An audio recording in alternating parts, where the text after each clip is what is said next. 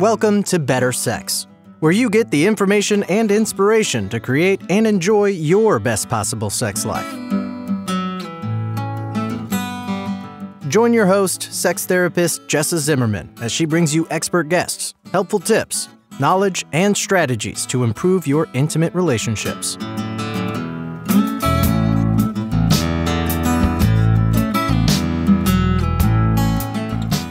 And now, your host, Jessa Zimmerman.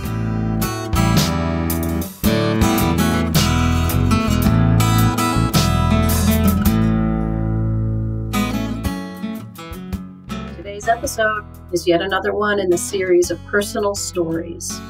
So I have another guest who's willing to come on the air and share with you his journey around actually all kinds of stuff, not just sex.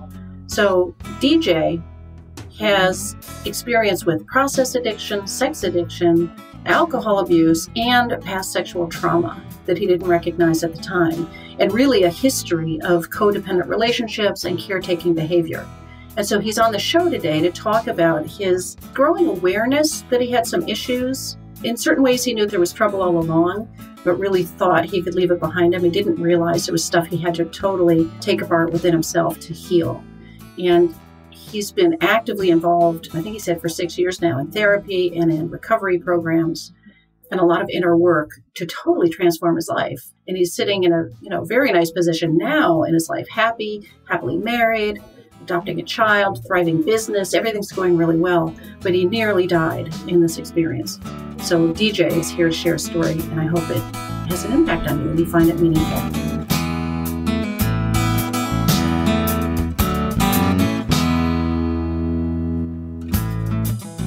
So DJ, thank you so much for being with me today. Thank you for having me. Yeah, and I know I say this with every episode that's a personal story, but I mean it sincerely. It feels like a real honor that people will come on and talk about their own personal journey. You know, it means a lot to me. So, and I really think it means a lot to the listening audience too. So I appreciate that. Well, you're welcome. I hope that my story can help others. I hope so too. So where does your story start? Wow, that's a loaded question. Okay, where would you like to start with your story? Well, I can tell a little bit about myself first. I'm a therapist in Seattle, and I work with individuals who are addressing sexual addiction and codependency and other process addictions. And it's my specialty because all those things apply to me. Okay. I grew up in Georgia. And I moved to Seattle almost 9 years ago. I can't believe it's been that long.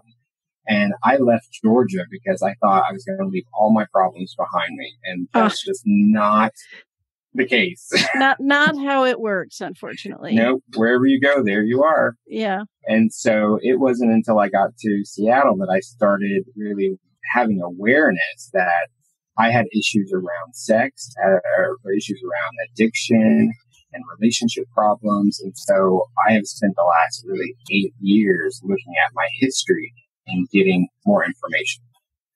Okay. So what were you experiencing in Georgia? Like, what were the problems that you thought were sort of, I guess, circumstantial that you could leave?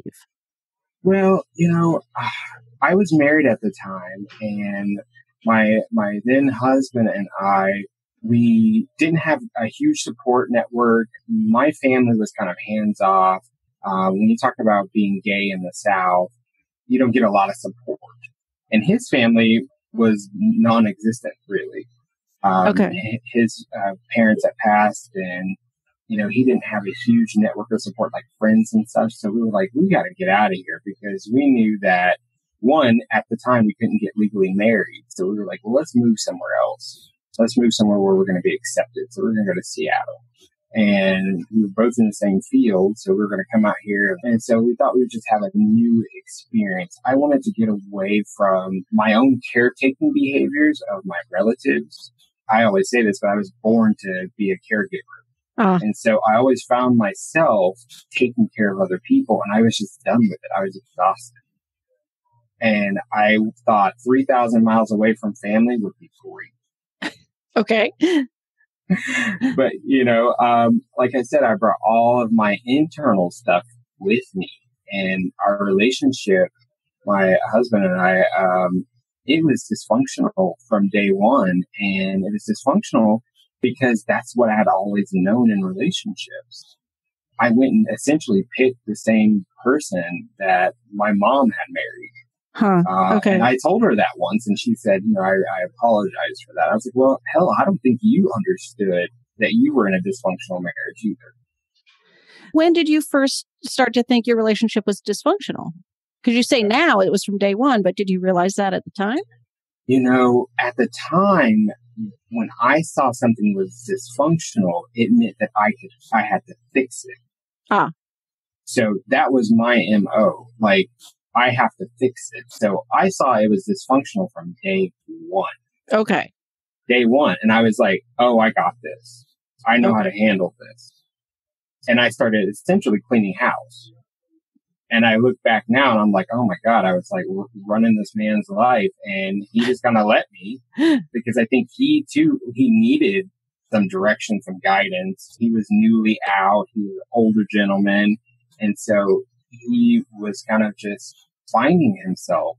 But while he was finding himself, I was wanting more of a commitment and things that maybe weren't on his radar. And so there's a lot of tension early on.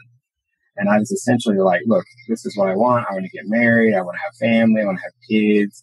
Are you on board? And he said yes. But the truth was he wasn't ready. He wasn't available for it. Okay.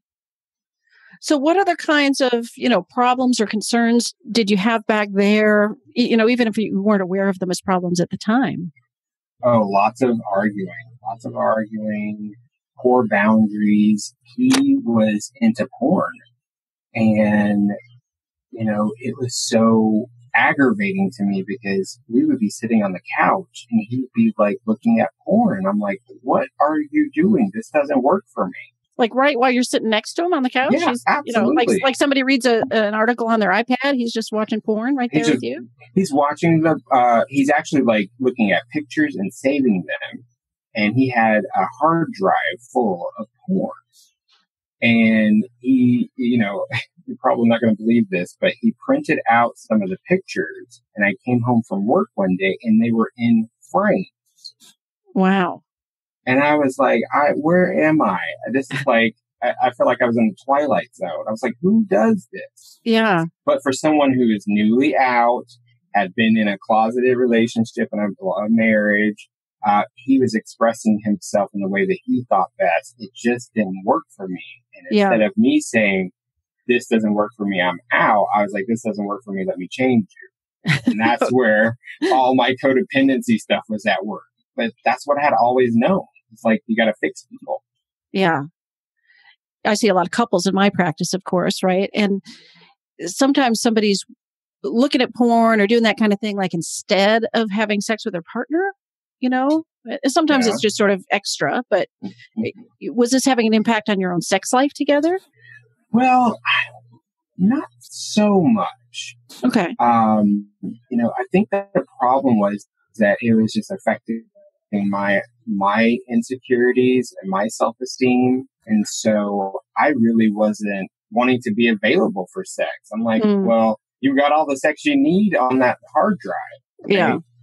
And I was jealous and I didn't want him to see friends because I was fearful that those people he was going out and hanging out with, he would also be having sex with. And that was just my fear. I remember he had a friend who was a porn star, a gay porn star. And he had this man's picture in a frame hanging over the bed. And I said, that's not going to work for me. Yeah. But then he would go out with this guy and I would be like terrified. Wow. Like I wasn't good enough. Yeah. Yeah, I mean, a lot of, I know that people struggle with this in their relationships if the partner's looking at porn or, whatever, has a sort of a crush. But to actually know the person and think, oh, they're meeting for a drink somewhere. And, that's not what most people don't have that kind of access, right? Right. Wow. Exactly. They just don't. And so before we moved to Seattle, I found myself drowning my sorrows in alcohol and porn myself. It was like when he was off at work, I'd be at home looking at pornography, and he worked as a fireman paramedic. And so he'd be gone for 24 hours plus. And so that's what I would do with my time because I just felt like crap.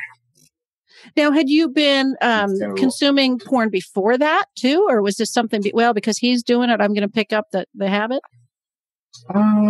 Before I was in a relationship with him, yes. But my thing was when I got into relationships, I was all about the person. I wasn't going to be doing any outside curricular activity. But when he was like gone, he was distant and, he was already doing it. So I was like, well, this is what I should do. And he had no idea. All right. So this is all some of the stuff you're leaving behind, you think, when you're leaving Georgia. Right. I thought I was leaving it behind. But let me tell you, we got to Seattle and we split up 2 weeks later.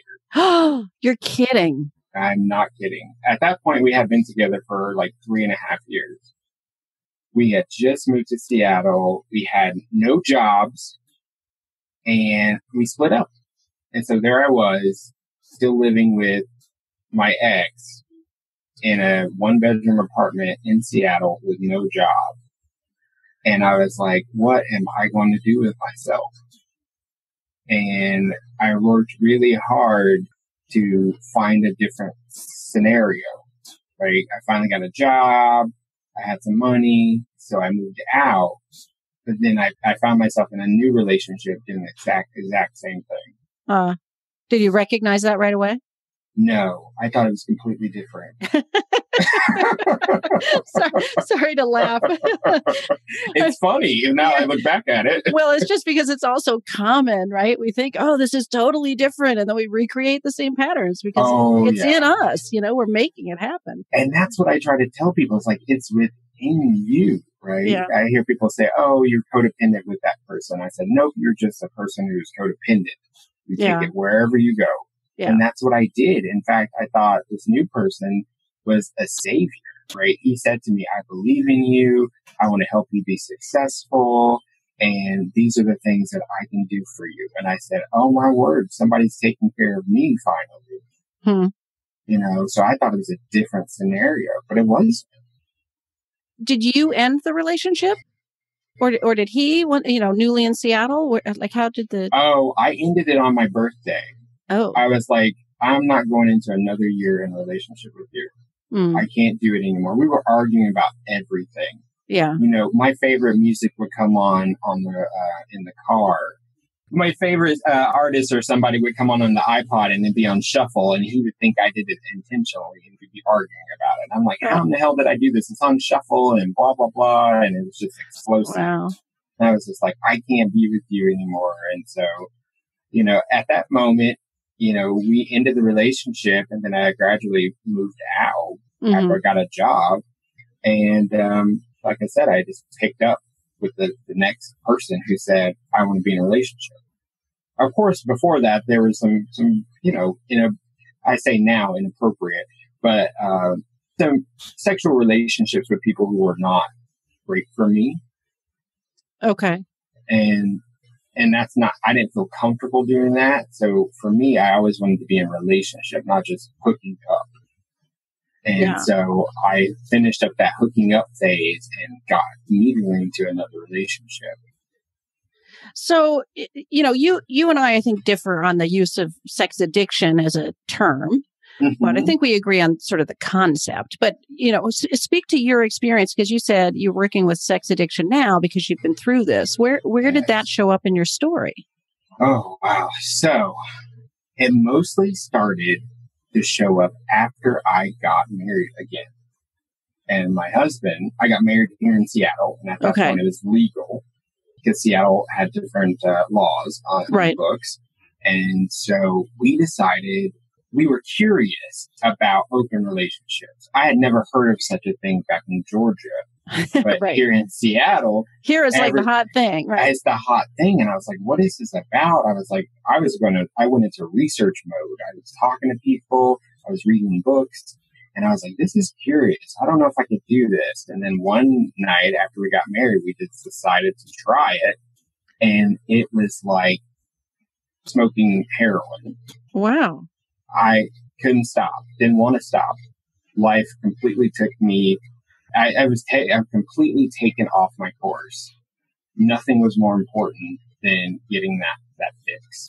Now, is this, maybe this doesn't even matter. I was going to ask, was this exploration the two of you were doing together, like that kind of open? Or was this like you guys are off having your own individual sexual experience? It started that way. And let me tell you, we had this document of rules and they changed daily. Looser and looser? Yes, absolutely. And it's so crazy now thinking about it because here I was helping other people in their relationships and mine was a hot mess. Yeah. And so those rules got looser and looser. And eventually, like, I would come home from work and he would have somebody at the house. Or I was at one of the sex clubs in Seattle by myself. And so he's enjoying this as well, right? This is becoming super important to both of you. Oh yeah, it was the most important thing in our relationship. Yeah, and it was detrimental. I mean, I look back now and I don't understand how it was I even had a career. How it was I even got up out of bed. I mean, there were times in the middle of the night I would leave my home, go have sex with people I didn't even know. Wow. I could have been killed. Yeah. I could have caught something. Talk about risky behavior. And it was really bad, Jessa. You and I met many years ago and I was just beside myself. And of course that wasn't evident to a lot of people. Because, Not at all. I grew up knowing how to look like I have my shit together.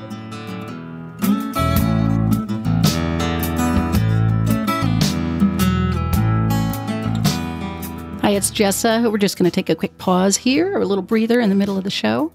Thanks for listening so far. I'm wondering if you have a question that you want me to answer on a future episode. You can actually record a question for me at our website, bettersexpodcast.com. You're going to find the recorder on the footer of every page and on the side of the episode posts. And if I choose your question, I'll play it on the air and answer it as part of the show. I'd love to hear from you.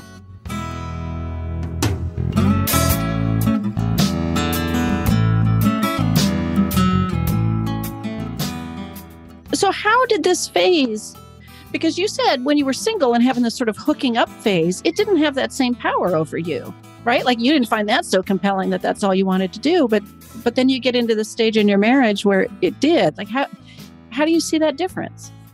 I think I was in a lot of pain in that marriage. I had entered into another relationship with another person who didn't want what I wanted. And I didn't know what my boundaries were around that. Like he didn't really want kids. He didn't really want to be married. He had also gotten out of a relationship with a woman. And so I essentially with the same people. And I was so hurt when, I made these commitments with this person and then it started to dawn on me that, oh my God, I'm doing the same thing over and over again. I was just so in pain. And there are other things, he was an alcoholic and he was verbally abusive, mentally abusive. Wow. And so I wanted to escape and then I would meet other people who would treat me better than I was being treated at home. And so I never wanted to go home. Yeah. And so I would look for my safety in other people's bed. And that felt better to me. And were you still drinking through this phase too? I was. I was never really that big of a drinker when I moved to Seattle. And now, a lot of my friends from Georgia, they're like, I didn't know you had a problem with alcohol. I was like, well, when I was in Georgia, I got drunk twice and that was it. Wow. But when I got to Seattle and I got into this second relationship, he drank every day. And I remember questioning him, like, is this okay? He's like, yeah, people can drink every day and it not be a problem. And I was like, really? Because I grew up in a home with an alcoholic, so I don't really know any different. Yeah. And then I remember he would make calls. He would send me messages. Hey, stop by Costco and get some wine. And I'd go to Costco and get a bottle. And he's like, how about you get a couple bottles next time to last a week? And then I would bring them home and they wouldn't last 2 days. Wow. And so he would be passed out drunk and I would just finish off the bottle, and then I started getting my own alcohol and drowning my sorrows. And then everything really fell apart when he was angry with me because I hooked up with someone before a party we were going to attend. And he got there before I did because I was busy.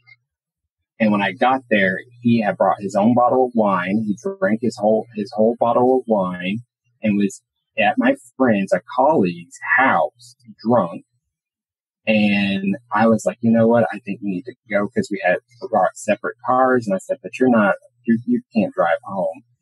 So I went to take his keys from him and he grabbed me and put me in a headlock on the front lawn of my colleague's house. Yike. And it was just scary. And I took the keys, got him in the car, and, I'd say for about half an hour from that drive, from my friend's house to our house, he physically assaulted me. Wow. While I was driving, and I was paralyzed. I didn't know what to do. And then we got home and I got him in the house the next day. He didn't know what happened. And I was like, I got to get out of here or you're going to treatment. And he was like, I'll try out treatment. And so when he tried out treatment and got involved in the intensive outpatient, that's when I found out that I had a problem too. I was no longer fixing him because somebody else was doing it. The professionals were doing it. And I had no job. And I spiraled out of control. Absolutely. So what does that mean? Like, what does that look like? Drinking and driving. Oh, gosh. So drinking and driving, hooking up with even more strangers, staying overnight with people because I couldn't drive home. Wow. Showing up to work late.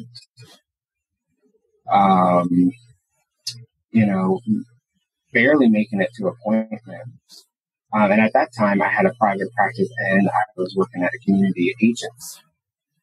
And so people were concerned. They were like, oh, you need to go to Al-Anon. And I said, I'm going to go to Al-Anon. I went to Al-Anon and I was like, oh God, I'm going to stop drinking because he's not drinking and I don't need to be drinking. So I stopped drinking. And then I went to Codependence Anonymous. And that's where I really learned all of the things. I remember going through their self-assessment and I highlighted every single thing. Wow. And then I got into Sex and Love Addicts Anonymous about 3 months later.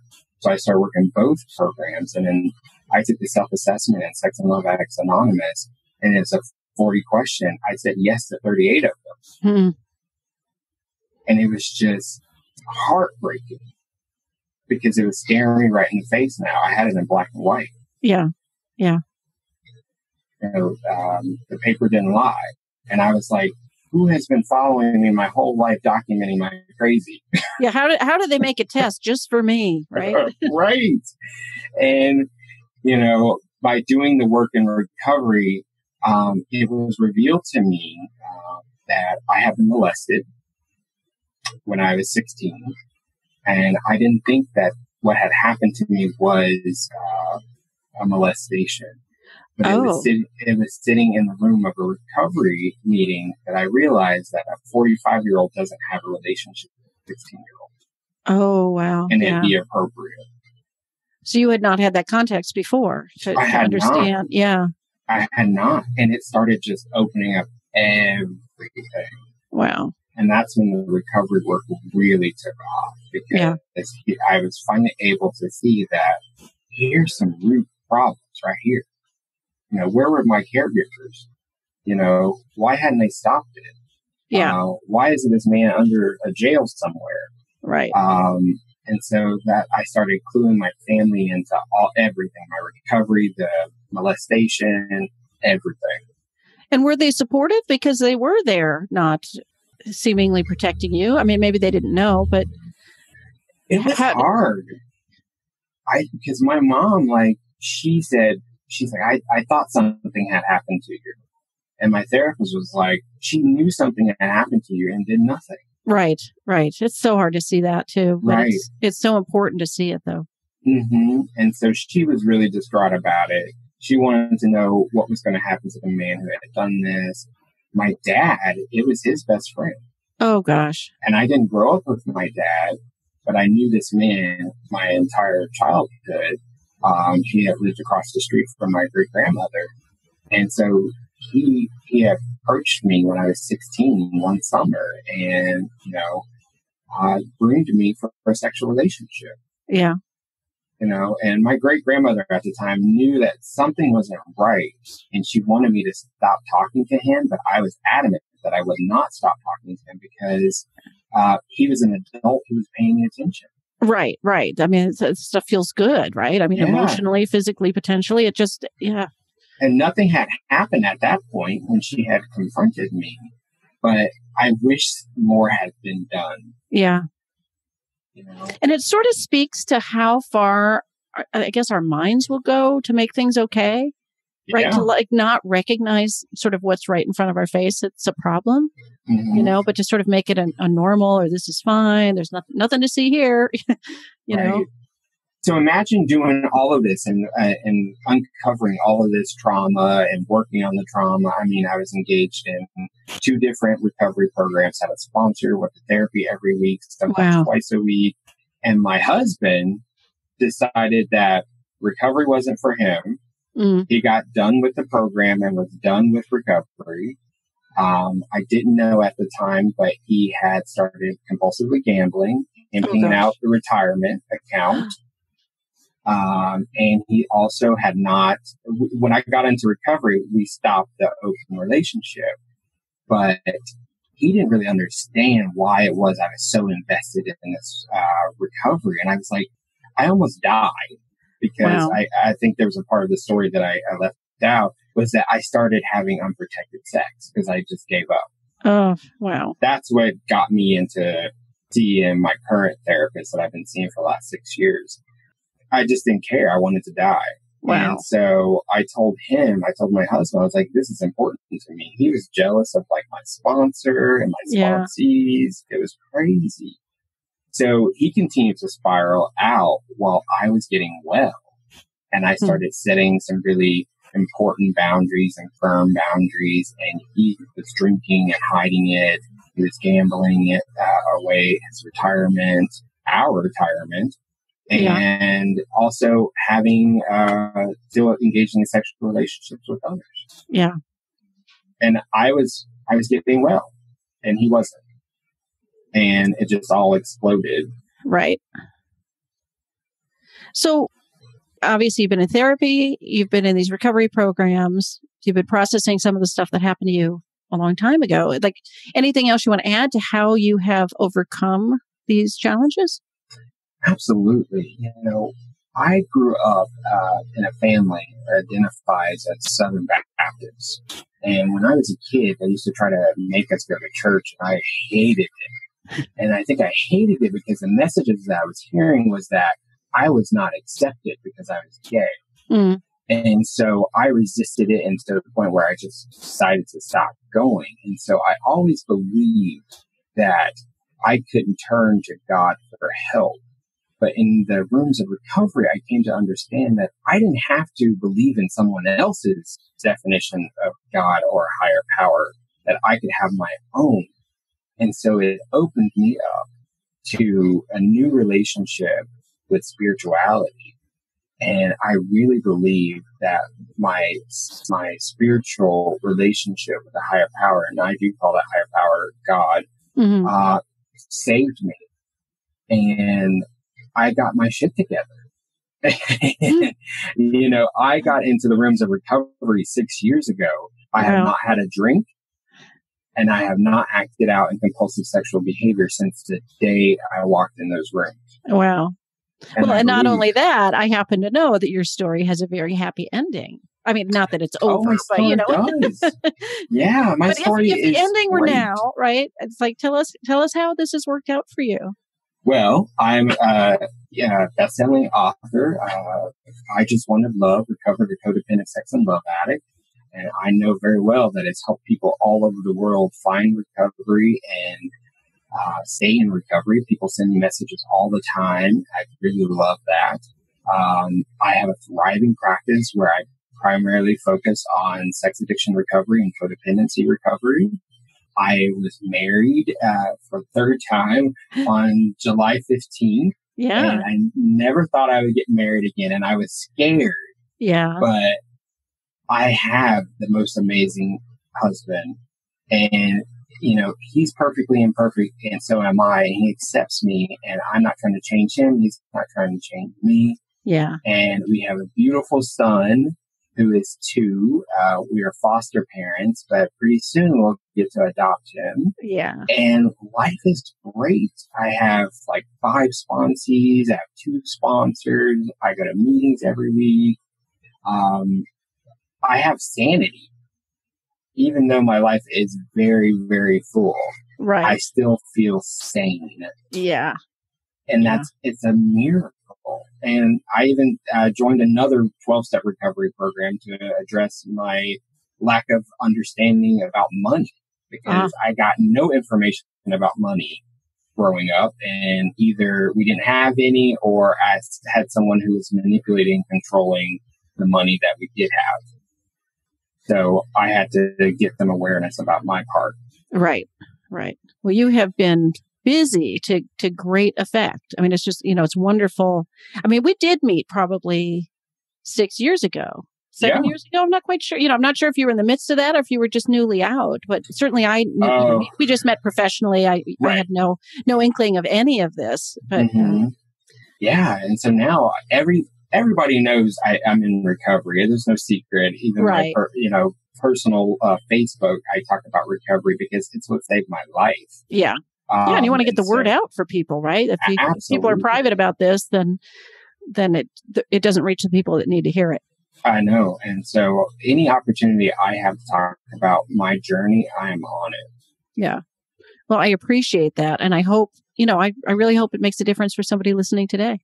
I hope so too. And if anyone is open to sharing with you or with me about how this episode has been helpful for them, please let us know, because that just helps us keep doing the great work that we're doing. Yeah, absolutely. And, you know, I said this before we started the recording, that a lot of times my personal stories are anonymous, and you did not want that. So do you want to say a word about how, I mean, you mentioned the book, but do you want to say anything about a website or anything about how people might get in touch with you directly if they want to? Absolutely. djburr.com. That's djburr.com. You can find me there, my books. You can find information about my practice. I'm very open about my recovery journey. It's one of the things that keeps me alive. So if you have any questions or concerns or anything related to recovery or addiction, feel free to send me a message. There's a variety of ways to contact me, and you can find them all on my website, djburr.com. Great. Oh, and before I forget, do mention your podcasts too, because even though you may not keep those going, I know we were just talking about that, those past episodes are still out there in the world, right? So what are those? They are. So there's Making an Addict, and that is available on iTunes and Google Play. You can find that at makinganaddict.com. And then also Journey On, Survivors Healing from Sexual Abuse and Assault. And that is at journeyon.pod.com. And you can get all the past episodes, and you can hear my story again if you want. And those podcasts are just amazing. I mean, like, so many downloads in so many different countries. And I'm just grateful that people are able to hear about addiction and recovery. Yeah. Well, thank you for that. And I really appreciate your time today. Yes, thank you.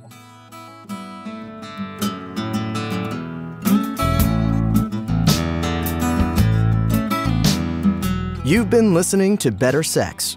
Please visit our website, bettersexpodcast.com, for show notes and additional episodes.